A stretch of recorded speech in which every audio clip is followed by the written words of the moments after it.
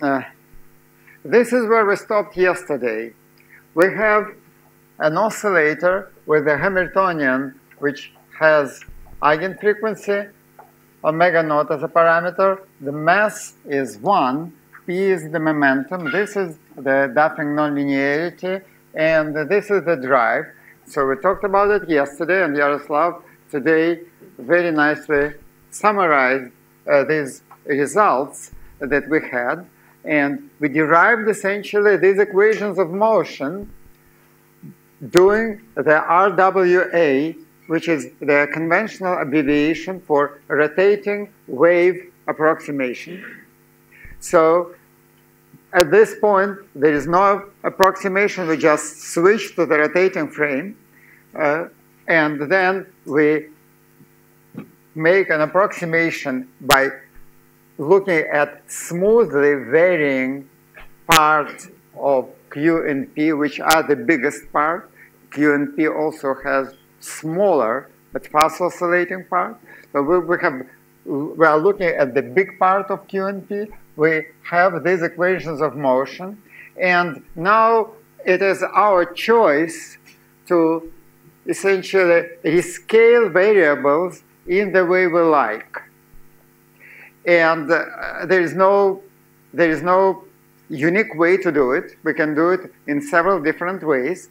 The way I used in the notes was to switch to the dimensionless time, which is determined by the frequency detuning. The frequency detuning, delta omega, is omega f minus omega naught.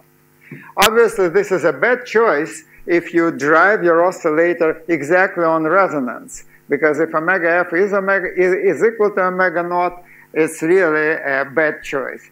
I will not be considering this case. I can choose a different scaling.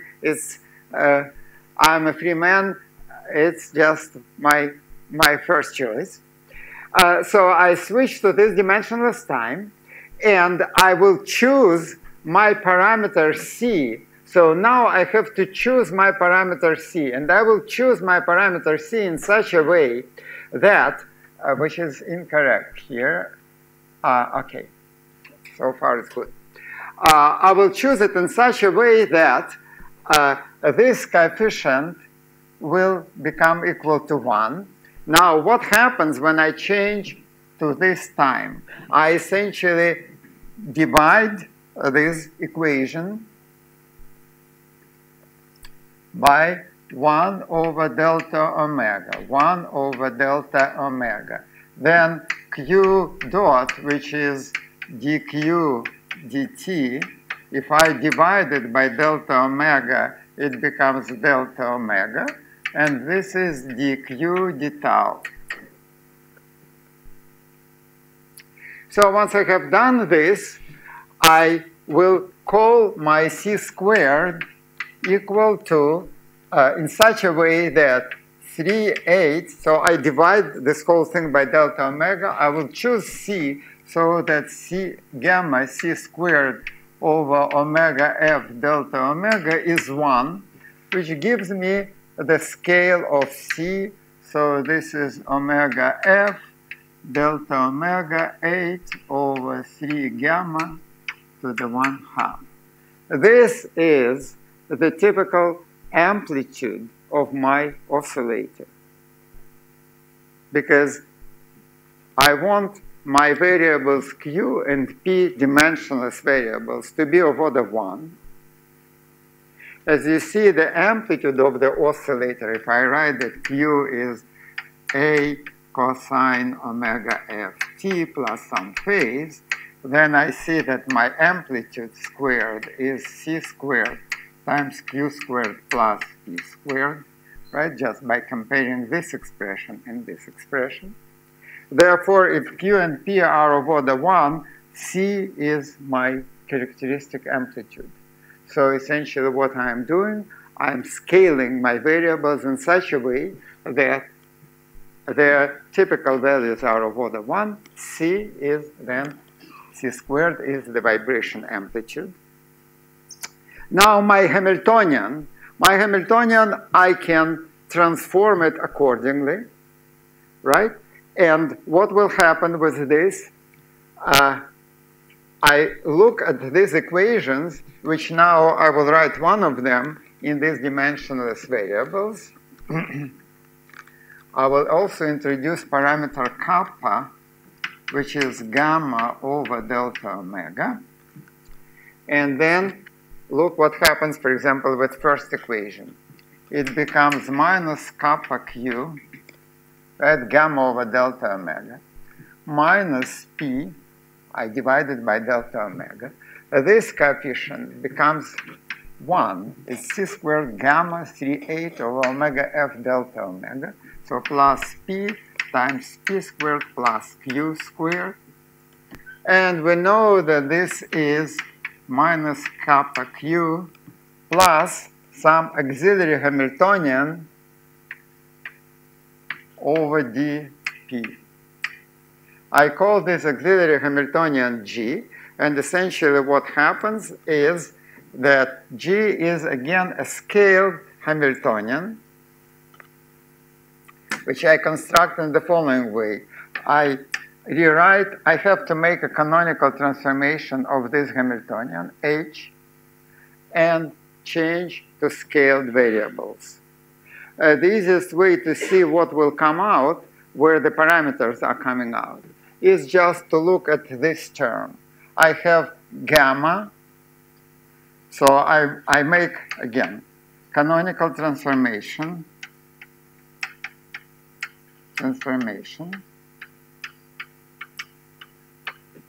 scale.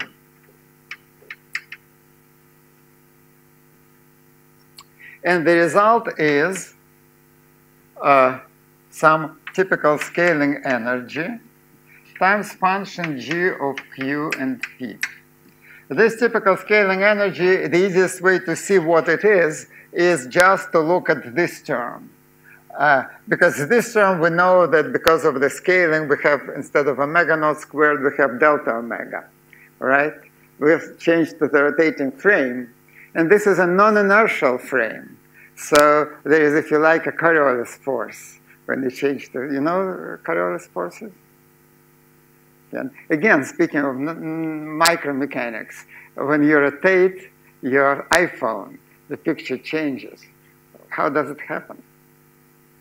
Right? It's one of the applications of micromechanics.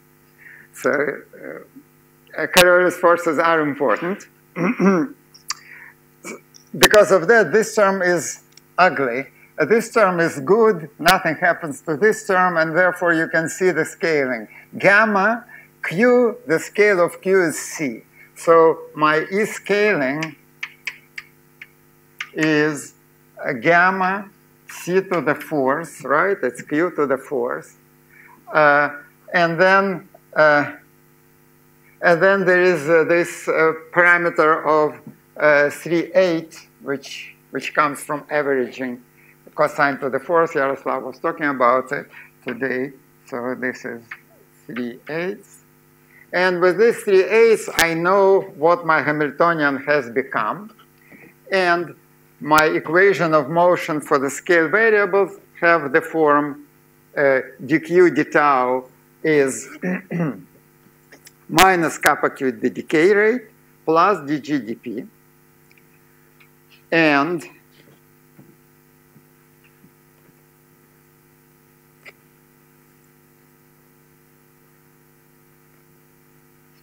dp d tau is also minus kappa p, we have that before, plus minus dg dq.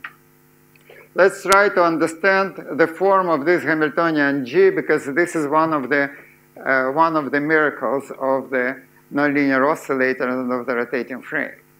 So this Hamiltonian G has some terms which are very clear. So this is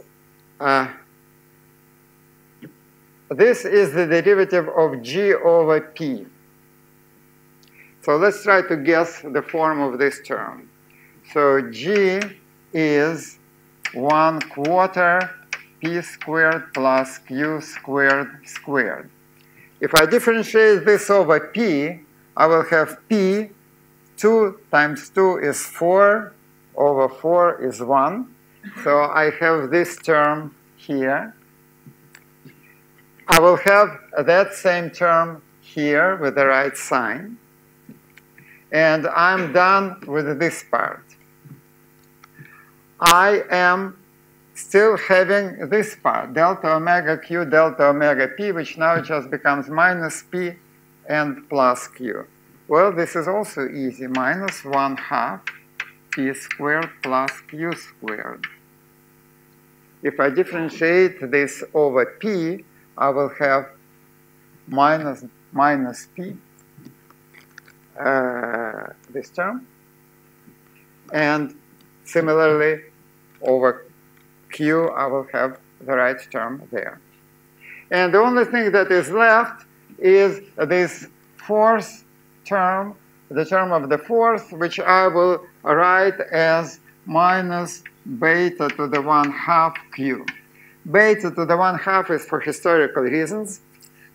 This has been used in so many papers that I prefer to use, and so many people that I prefer to use this notation. The fourth amplitude is a bad characteristic. Amplitude is essentially a square root of p squared plus q squared. So it's better to use squared amplitude. F can be positive or negative. So I use squared amplitude, and the squared amplitude will be beta, will be f squared over 4c squared omega f squared, delta omega, because I divide by delta omega squared.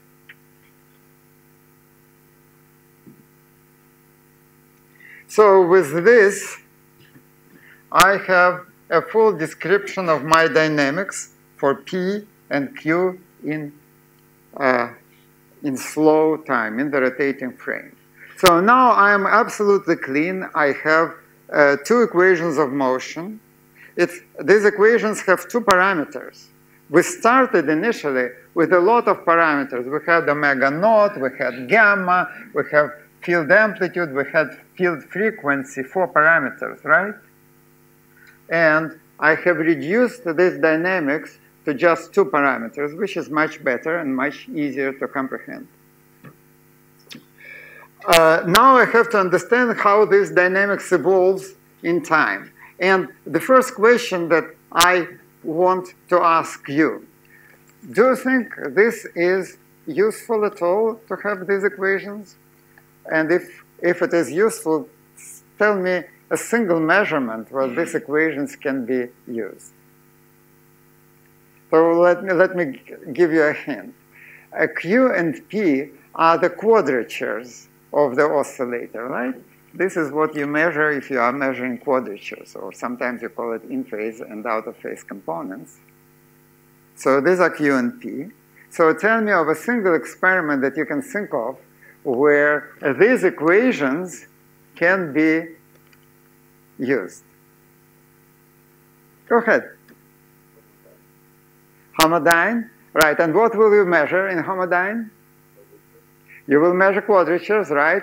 And will you see the evolution in time?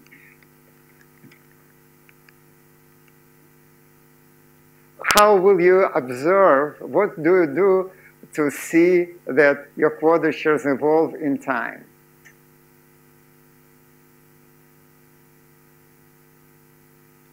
So clearly, if you wait for sufficiently long time, the system will come to a stationary state, and they will be constant, and you can measure them.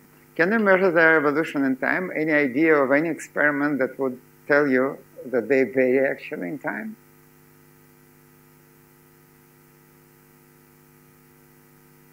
Well, suppose you turn on the field. The system is not in the stationary state, right? It has to evolve to the stationary state. And you will see how these quadratures evolve in time, approaching the stationary state.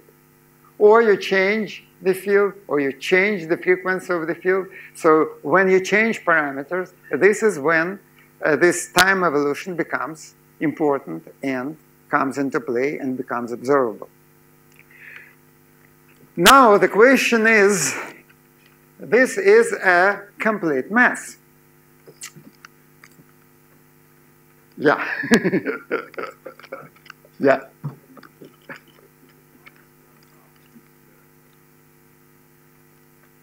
It is minus. It's p squared plus q squared with a minus. And if it is not with a minus, then I made a mistake. But I think I did not. I think it's correct. No, no, this is correct. This is correct.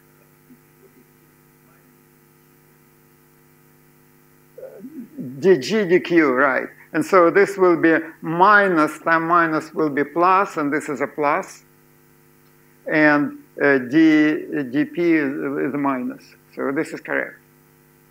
This is correct. It's right. So this is something, thank you, this is something that I keep in my back pocket. The other one, not the one where I keep the mic.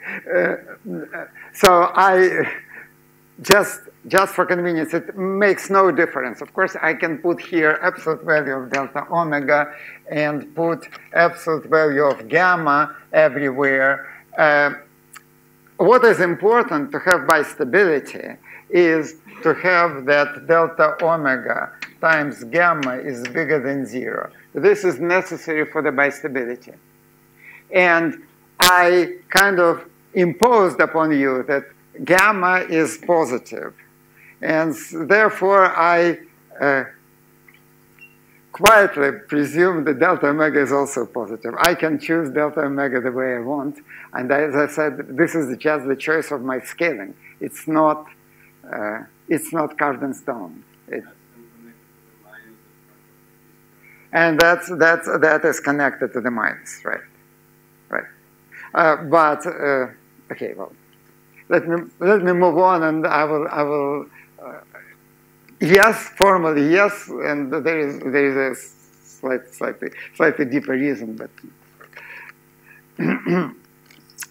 So what happens with this Hamiltonian and what happens with this evolution in time?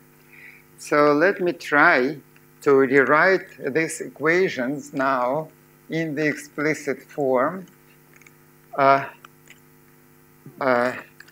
just for p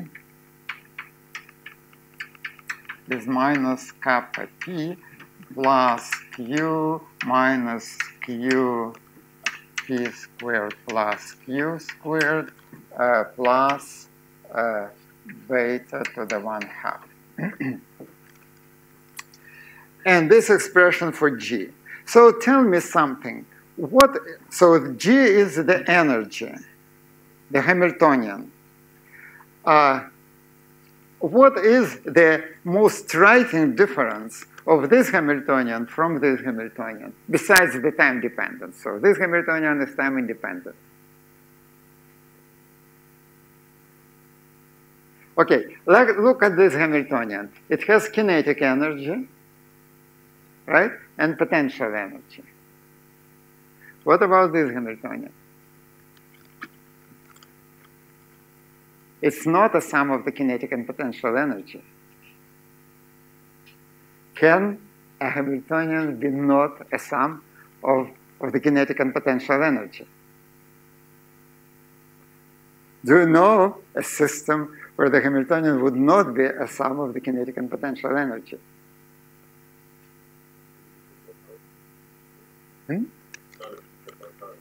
It's independent of time, but okay, well, potential energy can depend on time, that's fine. It's still a potential energy. So think of a system where the Hamiltonian is not a sum of the kinetic and potential energy. You know this system very well. Everybody knows it. The simplest one. Right, how about a spin in a magnetic field, huh? Right? So once you have angular momentum, it becomes trickier. And it's not a sum of the kinetic and potential energy. So for a spin, it's not a sum of the kinetic and potential energy. for a relativistic particle, this is actually the first term in the relativistic Hamiltonian of a particle in the magnetic field. So you cannot separate potential and kinetic energy. And you have to live with it. That's life. Life is tough. But also nice. And now what I want to do, I no longer need this line. I will try to describe how to understand this motion, except that this thing doesn't do anything. Let's try this one. Not much better. Slightly better. How by you know that it made the canonical transformation? So, as far as I remember, we should take care of it. Well, as I said, by looking at the Hamiltonian, of course, I cannot tell if I made a canonical transformation. And as I said, I had a canonical transformation and scaling, two things. Now, the transformation that I did, and I didn't want to write it, and don't want and will not write it in the classical terms because it's a mess. But in quantum terms, it's actually quite simple to write the canonical transformation from the lab frame to the rotating frame. And I will do it later on when we will be working on classical effects more closely. So, how do you describe a motion of a system?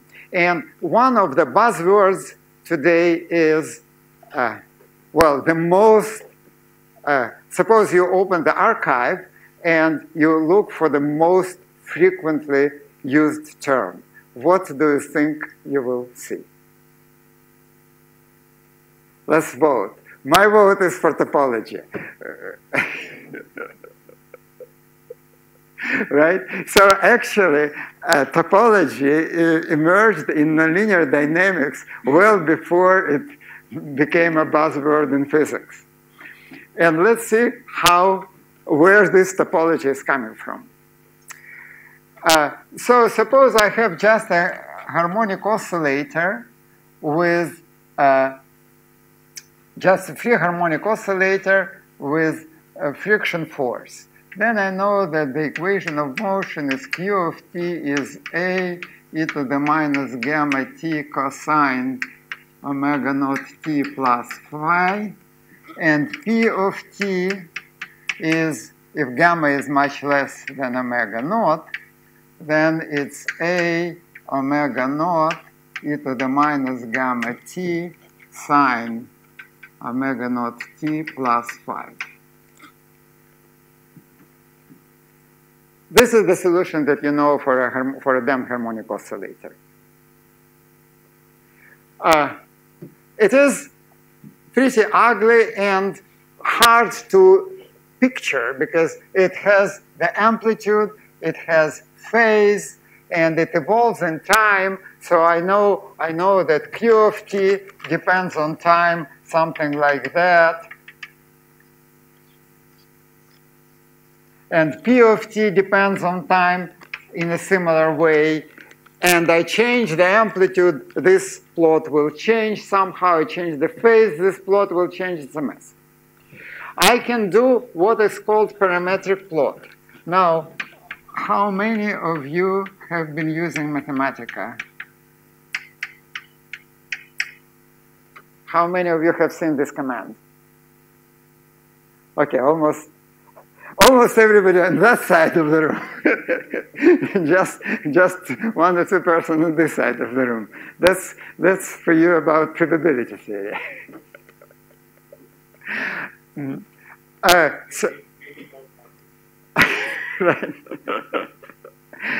So what I can do, from this equation, I can express t.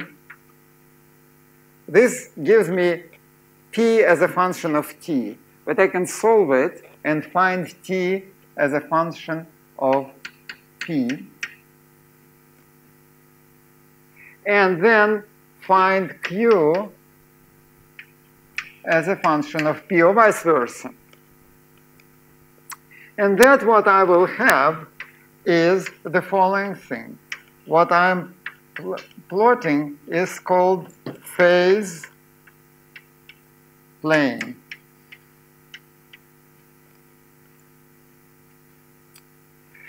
It has P and Q variables. And I know that as the system evolves in time, ultimately it comes to the point where P and Q are both 0. But it starts somewhere here, and then P and Q evolve in time. If there were no decay, what will be the dependence of P on Q? I will tell you that energy is 1/2 P squared plus 1/2 omega naught squared Q squared. Energy is constant. This is the expression for a very special curve in mathematics. Do you remember how this curve is called? Almost circle. Ellipse, correct. So this would be an ellipse. And what it tells you that in this case, the system just moves along the ellipse as time goes. So rather than plotting these complicated functions, I can just, where there is no decay, I can just draw an ellipse, and this will tell me how the system evolves in time. If I change energy, what will happen with this ellipse? It will become just smaller or larger, right? And therefore, essentially, if I have this ellipse, if I have one, I have all of them. I know the topology of the phase portrait. Now, if I have decay, I understand that instead of an ellipse, what will happen is that the ellipse, correct, the ellipse will become a spiral. So it will be spiraling in.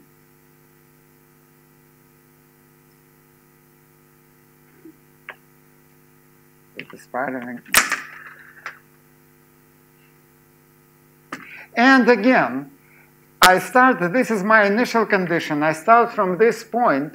I know how it will spiral. If I have different initial condition, I start from this point. I know that it will still be spiraling in. And therefore, this spiral is the phase portrait. This is how it is called, phase portrait of the system. Now, when we're talking about phase portrait, it's think about your portrait. What do you have on your driver's license? You have your eyes, your nose, your ears. They have a particular shape.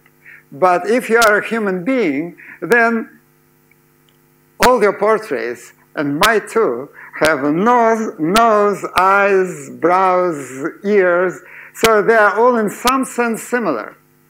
And therefore, what I have to say if I want to characterize my system is what its phase portrait looks like. If I know phase portrait, I know I can start from different points. I can start from different initial conditions, but I know how the system will evolve in time generally along this.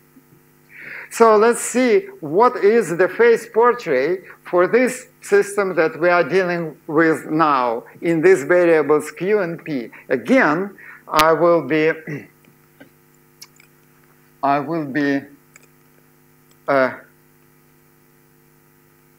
trying to compromise with the bottom line, and so now Q and P.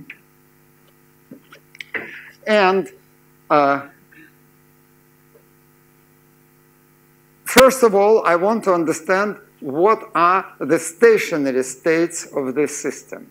So I have to set this equal to 0, this equal to 0, and find, if I want to find the phase portrait, I have to find how many eyes my system has and maybe noses. And these are stationary states. And as Yaroslav told you, and I told you too, this system can have 3 stationary states. So let's see what happens when it has 3 stationary states. So it has one stationary state, it has another stationary state, and it has another stationary state. So these dots are dots where this Q and P don't change in time, stationary states. But now I want to understand how the system behaves. And to find it out, I have to look at trajectories on this phase portrait. And what I will find is that these trajectories are peculiar because I can start from this point and approach this. And from this point and do the same. But if I start from here, I will move like that. And if I start from here, I will also move like that. I will approach a different stable state. So these states which the system approaches, they are called stable state. Mathematicians would kill me because they call them asymptotically stable state. But stable is good enough for a physicist.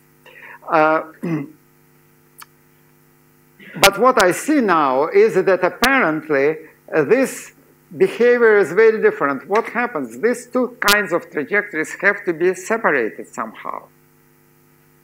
And indeed, there is a line here which is called the separatrix. It separates these two groups of trajectories, one that go to one state, the other that goes to the other state.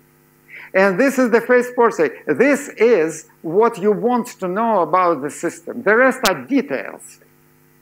If you know the phase portrait, you change parameters a little bit, this phase portrait changes slightly, and you have this topology of the system, except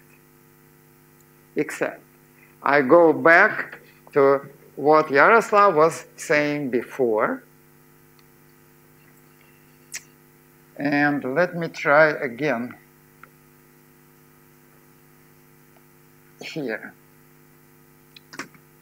I said that my system has two coexisting stable states and one stationary state which is unstable. But I know that my system has two parameters, kappa, the decay rate, friction coefficients, and beta, the squared amplitude of the driving force. Therefore, I can ask myself a question. On the plane of beta and kappa, where do I have three stationary solutions? And as we were talking yesterday, it is clear that for very big drive, that is for very small beta, my oscillator is linear, essentially. The amplitude is small, the oscillator is linear, I can have only one stationary solution. For very large beta, for very strong drive, again, as we discussed yesterday, my oscillator can have only one stationary state and one stable state. And therefore, there is a region here which you can find. Actually, there is a simple trick which I don't have time to show that allows you to find these boundaries of the region where there are three states. And here is one state, and here is one state. These lines are the lines where the topology of the phase portrait changes. And it changes in the following way. So I was telling you that if I change parameters, my stationary points move around, my phase portrait some changes a little bit. But what happens if, for example, this point merges with this point? Then this whole area disappears, right? And then you have only one state left. and then the topology of the phase portrait has changed. This parameter value, where this happens, is actually this line. On this line, this point, which is called saddle point, merges with this point, small amplitude, and they both disappear. And this point can merge with this point, and then they also both will disappear. So these are bifurcation points, or bifurcation lines. Bifurcation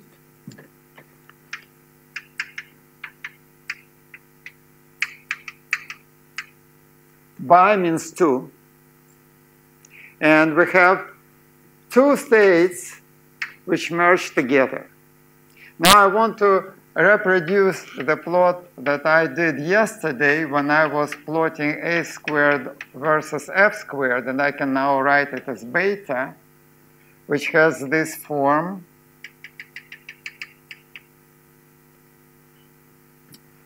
And this is the bifurcation point. This is the amplitude at this state. This is the amplitude at this state. At the bifurcation point, they merge together. This is this bifurcation point for a given frequency of the field. So for a given frequency of the field, it's this point. For a different frequency of the field, kappa is different. It's this point, it's this point. This is what happens. So this is another bifurcation point where these 2 points merge together. And again, this is this. So these bifurcation points and are the points where the topology of the phase portrait changes. And this is a buzzword for you in this sense. Now, it turns out that these bifurcation points are very useful, and they have been used in quantum information in particular for what is called bifurcation amplifiers. And if I have time, which I doubt, I will tell you how it works. But this is a very important device which essentially was one of the first devices to do, probably the first, correct me if I'm wrong, there are experts here, to do measurements in circuit QED to measure the states of qubits in circuit QED environment. They were based on bifurcation amplifiers. And they are still used in this area and in other areas too. So this is the picture that is totally done by mathematicians. Mathematicians knew it all. I don't know, probably at the beginning of the 20th century. Maybe later, but so far not much physics. Now let's put physics into it, and let's see what it is interesting for, what we can learn about it. Well, the physics here comes from, yes, a question? Okay, if you don't ask me questions, I will be asking you questions, okay? So you decide what you prefer.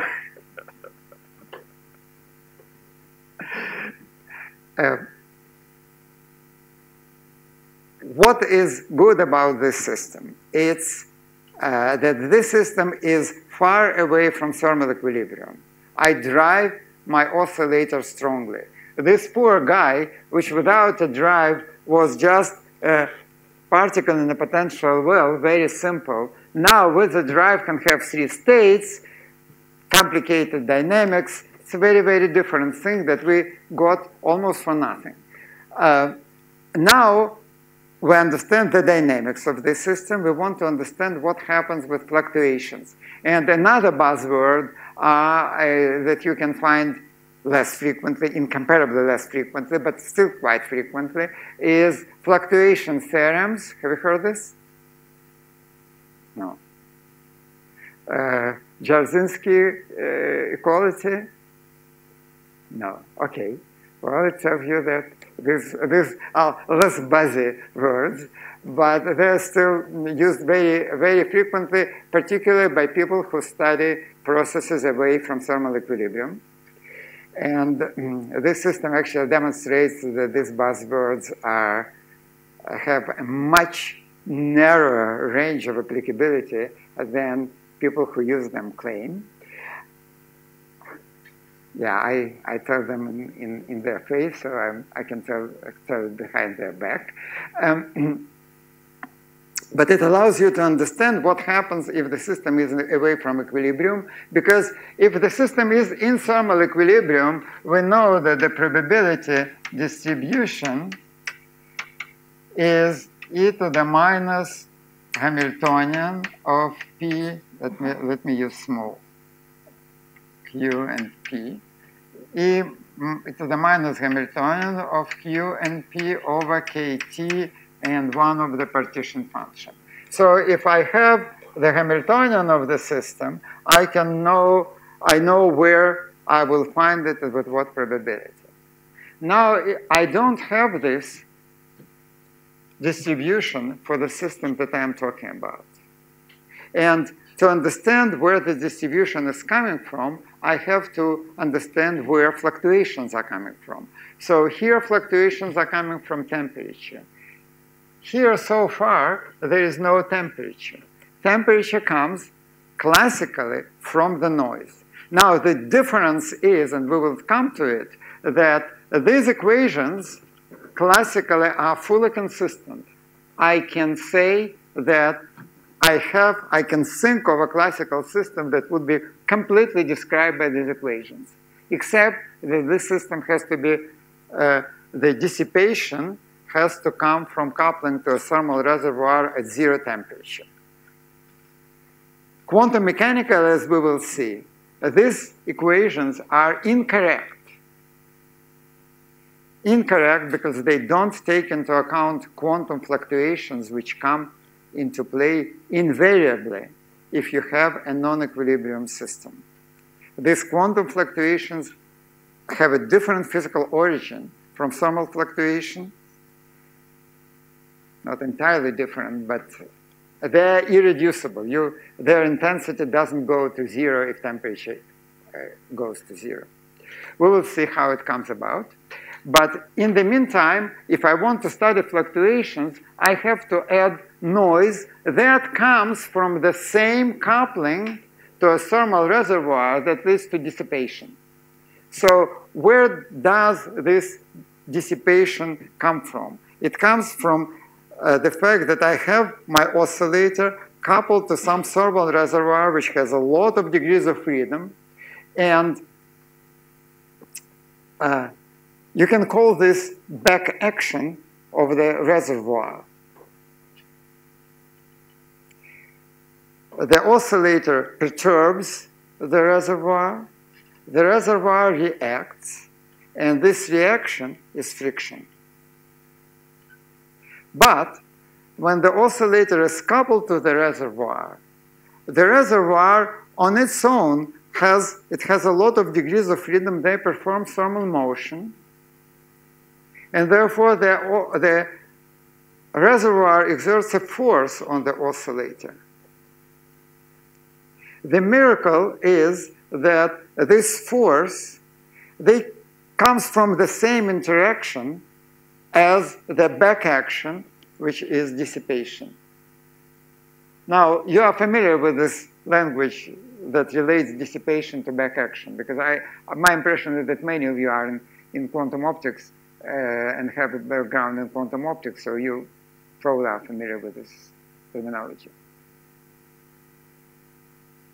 Not really.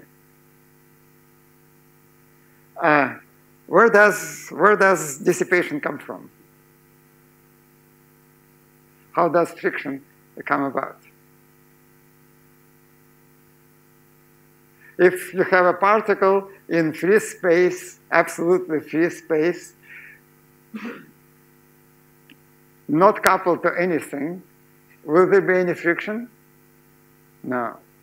Where does friction come from? Of the environment, from the coupling to the environment. And you have these lectures that Oriol is particularly talking about. So you can think of Brownian friction. You have this particle, it collides with molecules, and when it just is in place, does not move on average, there are collisions from the right, there are collisions from the left, so it is shaking back and forth. But if it starts moving with a regular force, there are more collisions from the right than from the left. And therefore, there is a force, and this net force is the friction force. So this friction comes from the interaction with the environment. And you can write far more sophisticated model than that. And usually this is what causes friction in nanomechanics. But friction comes from the interaction with the environment, and that same interaction leads to some random force, some noise, which I will now add here.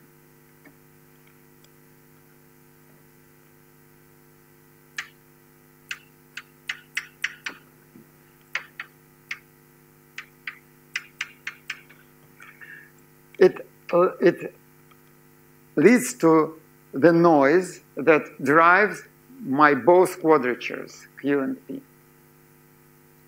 And we can say, as I said, there is a wonderful theorem which is called the fluctuation dissipation theorem. And you have heard this term used here several times. And fluctuation dissipation theorem tells you that there is a relation between this decay rate and the properties of this noise. This relation is that if I look at the correlation function of the noise,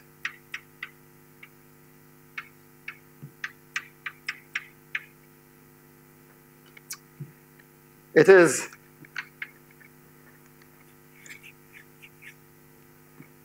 KBT Boltzmann delta of tau minus tau prime.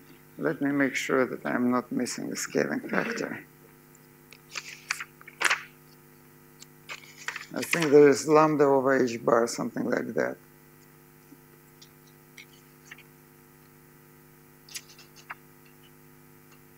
Yeah. Yes. 2 lambda times 2 lambda over h bar. This is from the scaling. You remember that lambda is our Planck constant, scaled Planck constant, so this ratio is independent of the Planck constant. We're in the classical world. And the correlator of Xp is exactly the same. And these two noises are independent in the classical limit. So what these two noises do is the following. So suppose I have waited for some time, and my system has approached my stable state, for example, this stable state.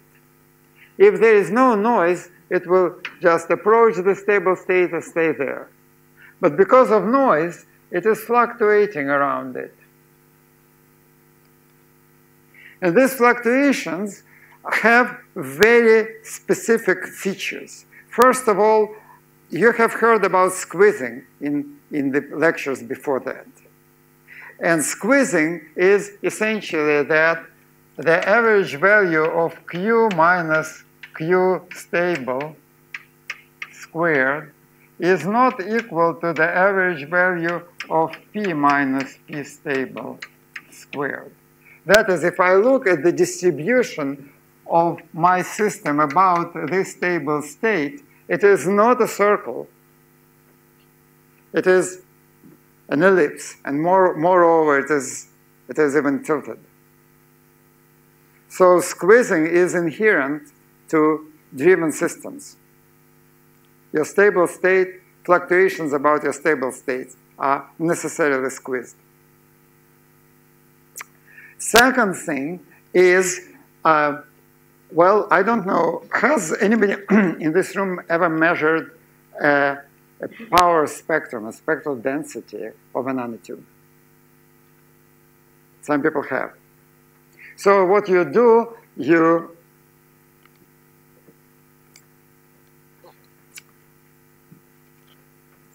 will be here.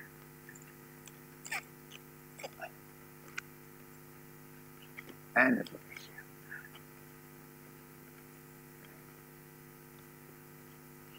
When you measure power spectrum, for example, of a harmonic oscillator,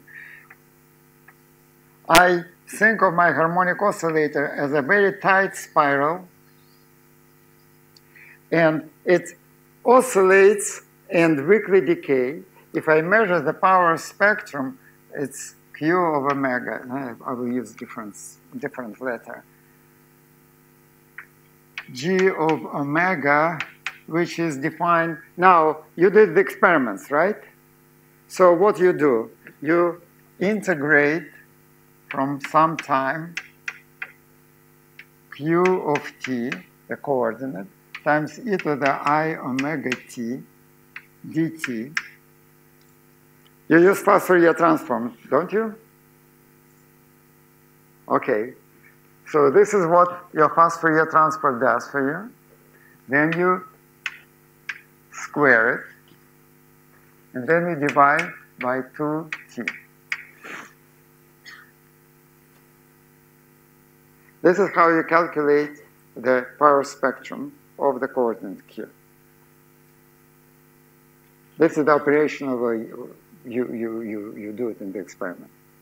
The theoretical way is to write it as the integral from minus infinity to infinity dt average value Q of t, Q of 0, e to the I omega t. Where these angular brackets indicate for this oscillator without drive, thermal averaging. These things, this is called Wiener-Hintschen theorem. So you measure for an oscillator, what is the shape of the power spectrum that you measure? Somebody told me that he or she measured the spectrum. You told me. So what is the power spectrum of the oscillator? What did you see in the experiment? Lorentzian peak at frequency omega naught, right? Well, I can do the same measurement for my driven oscillator, which is close to the stable state. I will just do the measurement of what? Of Q of t. That's what I would do in the experiment, because what else do I have? But before we look at the answer, let's think about the physics of what is going on. So here, the physics was that my oscillator is fluctuating in time about this equilibrium position. So if I plot Q of t as function of time, these are oscillations, frequent oscillations with, with slowly changing amplitude and phase. And because of this slow variation of the amplitude and phase, this spectral peak has a finite width. If the oscillator were just oscillating with frequency omega naught, it would be a delta function. Because it does not maintain constant amplitude and phase, it's noise, it has broadening. So here, about this point, I can have a motion which is very similar to the oscillations of the oscillator. That is my Q, capital Q of t. So Q minus Q stable as function of t behaves almost like oscillations. What is the typical frequency scale of these oscillations in real time?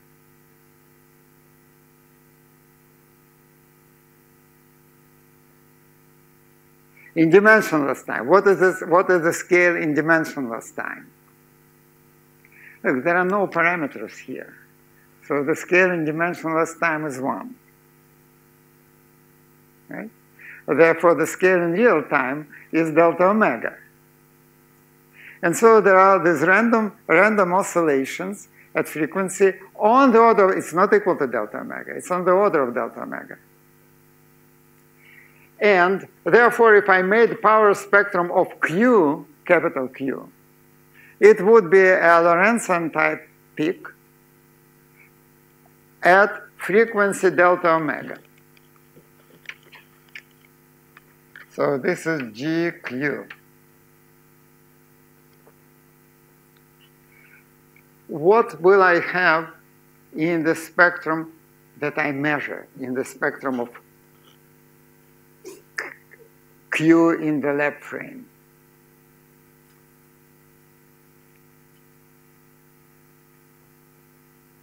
Well, you remember that Q in the lab frame is C Q cosine omega ft plus P sine omega ft. So if Q is oscillating at frequency delta omega, at what frequency does this thing oscillate?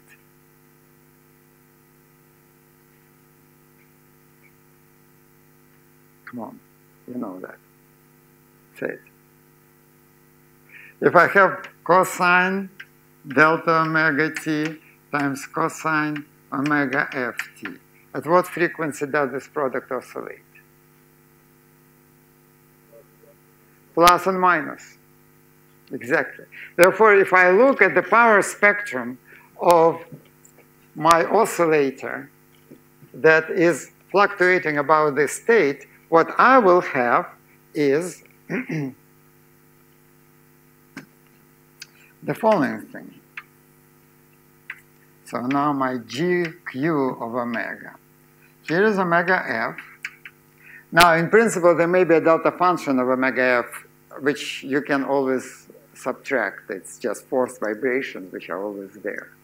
And then I will have a sideband here and the sideband here. They are not of the same height, which are separated. They're equidistant, and they're separated by roughly delta omega, of order delta omega. So in my spectrum, I will have two peaks. Well, this is if I'm here. Now, here is another question for you. If I am prepared in this state, will I stay there forever?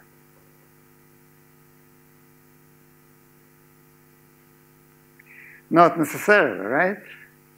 Because if I think of a particle in a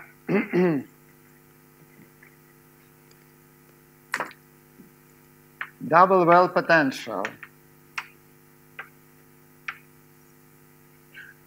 and I prepared my particle in this state, will this particle stay here forever in the presence of noise? No. It can switch, right? Has anybody seen such switching? It's hard to see. But people who are optically trapping particles have seen this and measured it. And again, in these bifurcation amplifiers, people are seeing this. So it switches from state to state. If my system is in thermal equilibrium, I can estimate the probability to switch, right? Because to switch, my system has to gain energy, which is equal to this barrier height. Therefore, my rate of switching is proportional to minus delta U over KBT. This was discovered by Arrhenius at the end of the 19th century. Then there was a very famous paper by Kramers. Now, the name of Arrhenius probably you have not heard. Has anybody heard the name? You have. Good.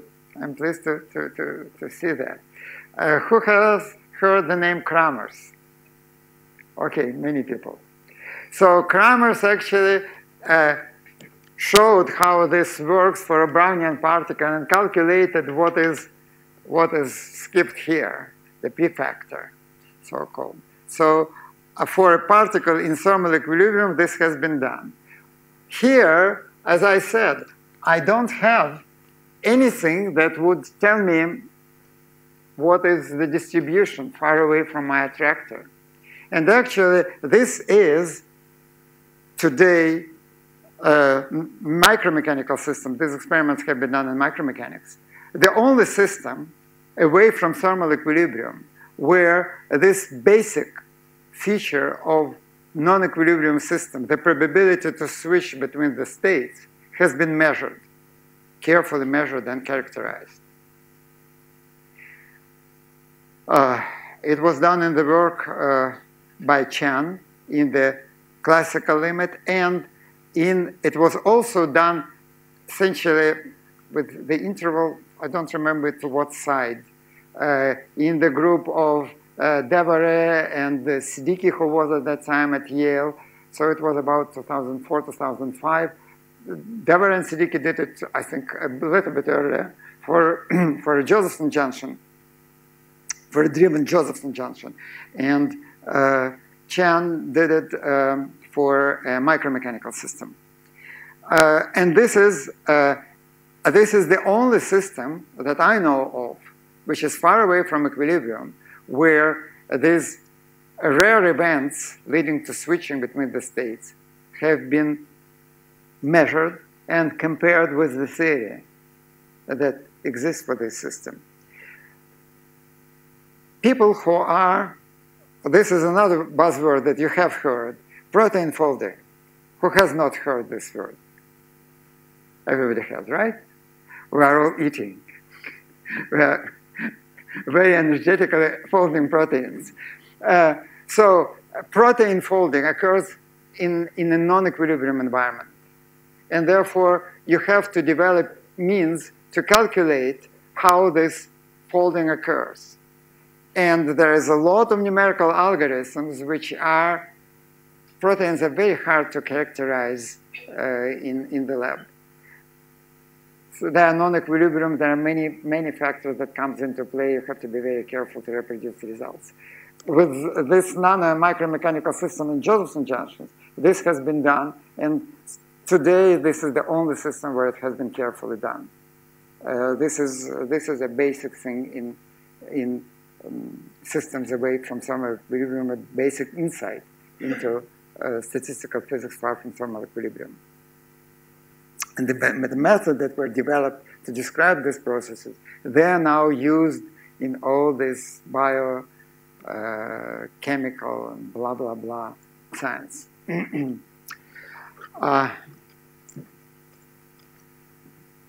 Now I want to switch to quantum phenomena and any questions?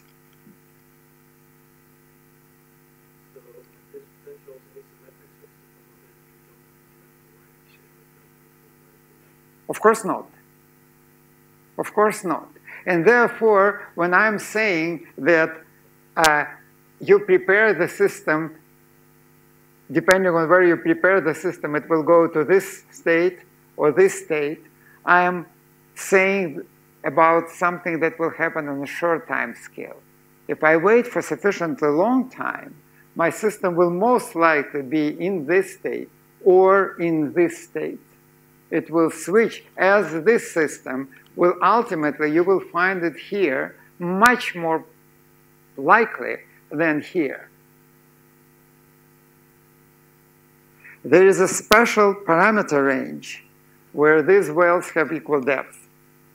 And this is the analog of the first order phase transition. Does it sound familiar, the first order phase transition? You have two phases, and their free energies are equal. Right? The probability to switch from one to the other is the same as back. This is what you do when you boil water to make tea or coffee. So this is first order phase transition. And when you have these two minima of equal depth, this is the first order phase transition. Here, you can also find the value of the parameters beta and kappa, where the probabilities to be in both states are equal. And this is the analog of the first order phase transition. And people who work with stochastic resonance used this as a kinetic stochastic resonance and so on. So it's a whole world based on this phenomenon. But let me switch to quantum. Yes.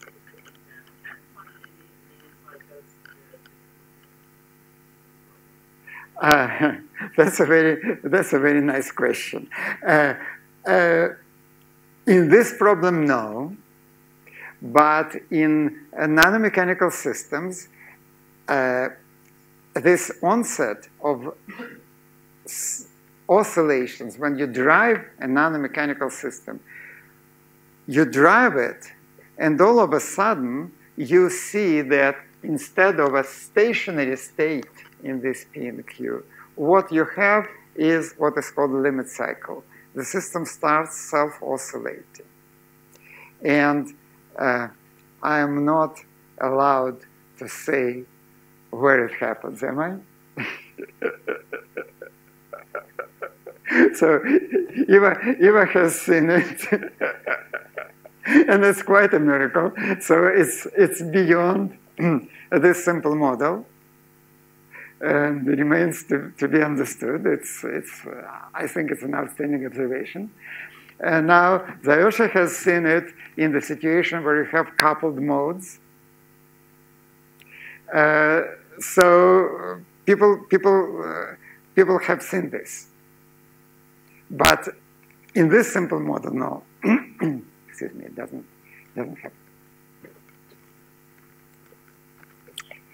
happen. So quantum world.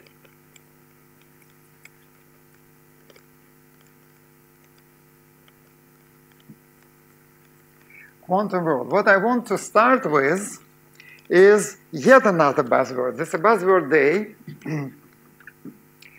And here is the buzzword. There are two groups of people. One group who knows this, and the other group who doesn't know how to read it. Right? So this is Red Flaquet. He's French mathematicians of the 19th century. And this has become a buzzword. Again, if you check on the archive, I think it was the second after topological. What do you think, Mike? Probably, right? Very frequently used. So Flaquet states, what I did, I started with the Hamiltonian H, which was equal to, I reproduce it,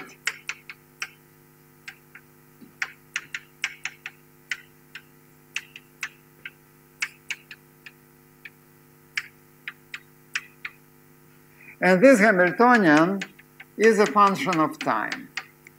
But it's not just a function of time, it's a periodic function of time. It is equal to h of t plus 2 pi over omega f. Right? If I increment time by the period of these oscillations, my Hamiltonian reproduces itself. Because this Hamiltonian is a function of time, I try to solve the Schrödinger equation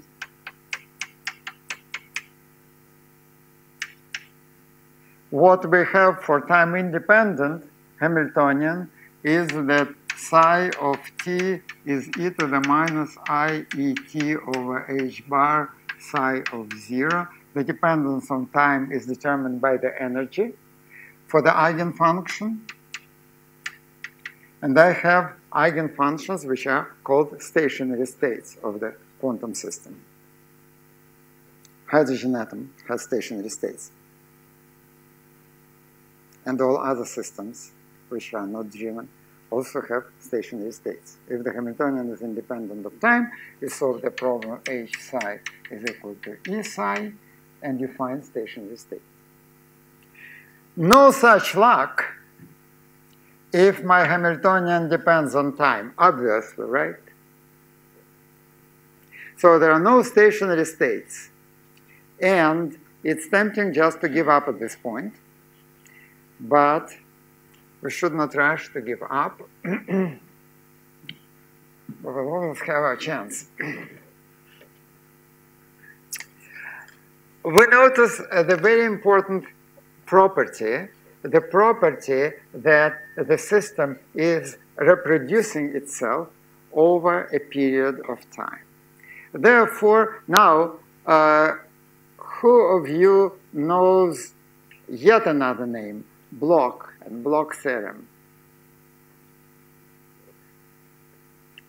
Bloch theorem. Okay, so several people know and several people don't. Who you know about electron transport in solids? Right, so electrons move through a solid, and you're talking about electron momentum. But does an electron have a momentum if it is moving in a potential which is periodic in space? It's not a free electron. It moves in a non-uniform potential. How does it have a momentum? The answer is it does not. It does not have a momentum, but it has a quasi-momentum. And this fact that it has a quasi-momentum, which is called the Bloch theorem, is a consequence of the periodicity of the crystal. Crystal is, you should just take an elementary cell and repeat it ad infinitum. Now I look at this Hamiltonian, and what I notice is there is an operator of time translation which acts on the function of t so that it becomes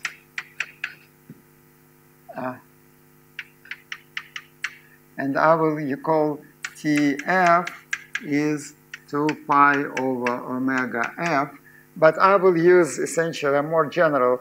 It doesn't have to be the Hamiltonian of this form. It can be of any form. So I will write Tf. Now, this operator T commutes with my Hamiltonian, right? Because if I act with this operator T times h of t, it becomes h of t plus Tf, which is h of t. So I can as well move my operator T to the right. Now, if you remember the basic quantum mechanics, you know that if an operator commutes with the Hamiltonian, you can think of the eigenfunctions that they share. And in this case, I will be thinking about eigenfunctions of the operator T, and these eigenfunctions are called Floquet states.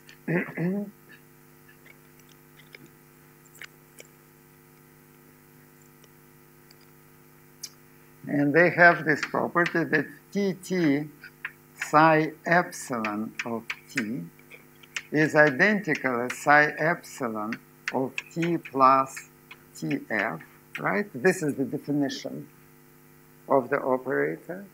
And you write it in the form which is exactly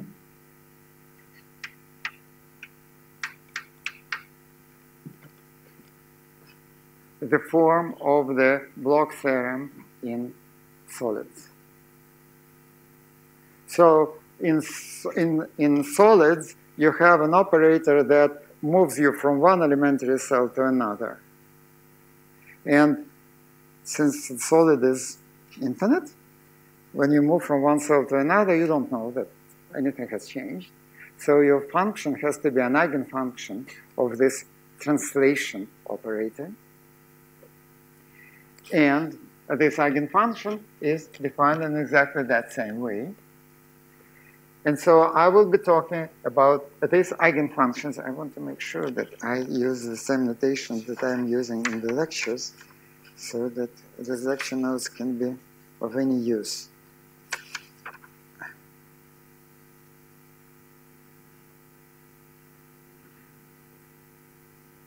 Yeah, I used Tf.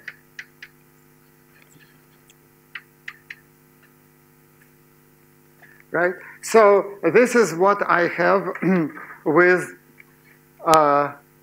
my states. And I call these states Floquet states. And this quantity is called quasi-energy or Floquet eigenvalue. So quasi-energy, because as I told you, in crystals, momentum of the oscillator is not really momentum, of an electron, is not a momentum, is a quasi-momentum. Same here, epsilon is not the energy of the system. The system doesn't have conserved energy because the Hamiltonian depends on time. Instead, it has quasi-energy. And the major difference, which I want to emphasize because sometimes it is hidden again put under the rug, is that the values of quasi-momentum in a crystal are just determined by the boundary conditions. They are quasi-continuous set of numbers.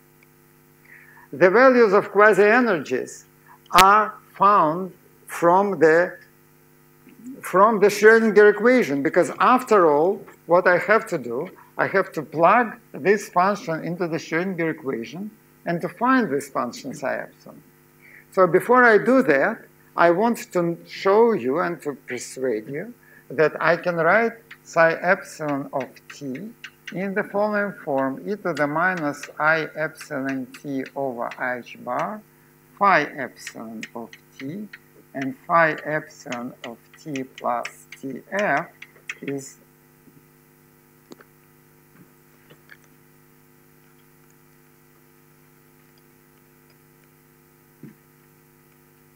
is phi epsilon of t. This is again something that people who worked with condensed metaphysics have seen in the block theorem, and you can see that if this condition, these two conditions are equivalent. If this condition holds and I increment time by tf, what I will have here, I will have this factor. And this will not change. So this function is the eigenfunction of my operator t. And now to find this function phi epsilon, to find the value of epsilon, I have to plug in this function I h bar dt e to the minus I epsilon t over h bar phi epsilon of t is equal to h of t e to the minus I epsilon t over h bar phi epsilon of t. I have to solve this Schrödinger equation with this boundary condition. So the periodicity of the wave function is the boundary condition for the solution that I have to find. And this will give me the values of epsilon. This is a nasty problem, and people have been working on it in various implementations. We are in a privileged position because we can find these quasi-energies very easily. So to show this, let me remind you what we were doing in our problem.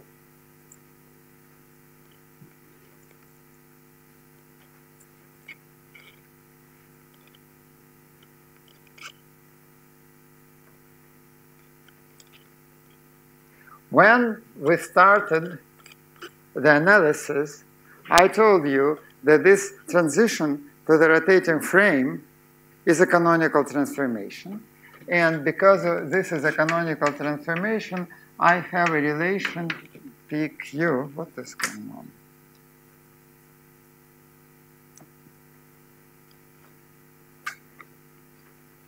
PQ is minus I lambda, and lambda is the dimensionless Planck constant. Now I have a quantum mechanics for my variables p and q, and this quantum mechanics has the Schrödinger equation in the rotating frame. And the Schrödinger equation is I lambda d psi dt d tau. Remember that tau is delta omega times t, is equal to g psi. And we had g, which was 1/4 p squared plus q squared minus 1/2 p squared plus q squared minus beta to the 1/2 q. Is it an operator?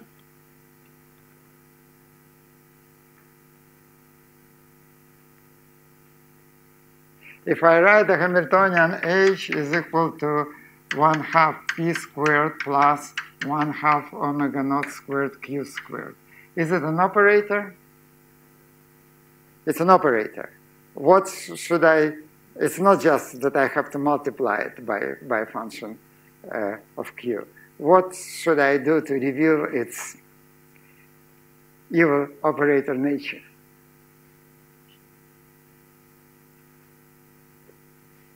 If I'm solving the equation I h bar d t psi is equal to h psi of q,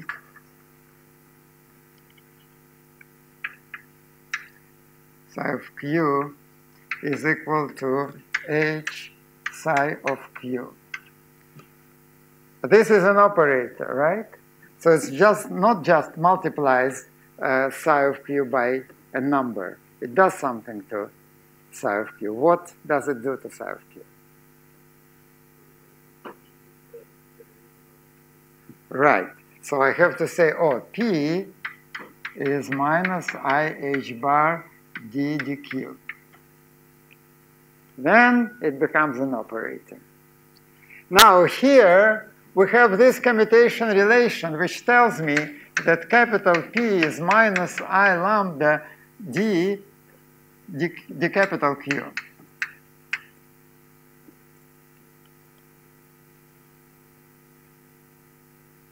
Again, this is the property of this canonical transformation that we have made. And therefore, I have the Schrödinger equation of this form in which G I have to use for P this form.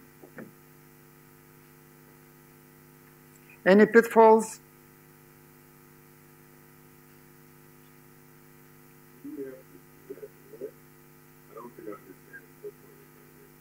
Well, I want to show that this operator G has eigenvalues, and I want to relate these eigenvalues to the Floquet eigenvalues, the quasi-energies. And then I want to understand, this tells me what the dynamics of a quantum oscillator is. Because otherwise, I have found the classical description. I want to find the quantum description. And the quantum description of a periodically driven system is done in terms of the Floquet states. So I have to find the states, and I have to find the Floquet eigenvalues. So this is the goal of what I'm doing. And what I will claim is that if I solve the Schrödinger equation G psi is equal to epsilon, Gn psi is equal to G n psi n. These eigenvalues Gn will give me the eigenvalues epsilon, which is essentially obvious. The obvious thing is that, as you remember, when I worked with this Hamiltonian to make from this change from this Hamiltonian to G, I did two steps. First, I did a canonical transformation, which is a purely kosher step, nothing wrong about it. Then I did the scaling, and therefore what I have, and then I did the rotating wave approximation. So I have my H has become this scaling energy number times G, operator of P and Q. And therefore, I understand, and I can show it more carefully, that the eigenvalues of this operator G are related, simply related to the eigenvalues of this operator in which I disregarded fast oscillating, small fast oscillating terms, just by the relation that epsilon n is E scaling Gn. Therefore, my quantum formulation in the rotating frame immediately gives me the spectrum of the quasi-energies, the spectrum of Floquet eigenvalues. So this is a full description of the quantum dynamics that I have obtained almost for free, just from this transformation, from the nature of the transformations that I have made. And what I have next is now the set of eigenfunctions, psi n, the set of which will be Floquet eigenfunctions, because when I increment time, I change to the frame which oscillates with period omega ft, which oscillates with e to the I omega ft. So if I increment time by omega f, nothing happens to the frame. The only thing that happens is this spectrum that comes out with this energy Gn. Therefore, I have a set of Floquet eigenstates. I have a set of Floquet eigenvalues. And essentially, this is as complete description of a non-equilibrium quantum system as it gets. And so on tomorrow, that is, we will see unusual consequences of these descriptions, which come about when we start talking about fluctuations and somewhat unexpected things. And just to tease you, I will tell you, okay, I know that if I have a particle in a potential well which has energy levels, I couple this particle to a thermal reservoir at 0 temperature. What will happen to this particle after some relaxation time? In what state will I find it?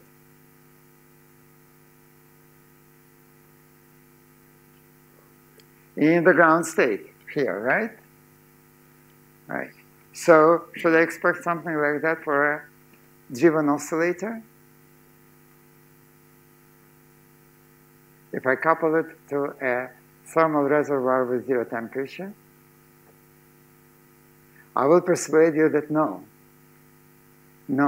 it doesn't go to an analog of the ground state, because quantum fluctuations are, in some sense, irreducible. They are always there. There is always quantum noise, and this quantum noise heats up the system. This effect is called quantum heating, which has been seen in the experiment. And there are other very weird fluctuation phenomena in this quantum system which have no analog at all in systems in thermal equilibrium. On that, thank you very much.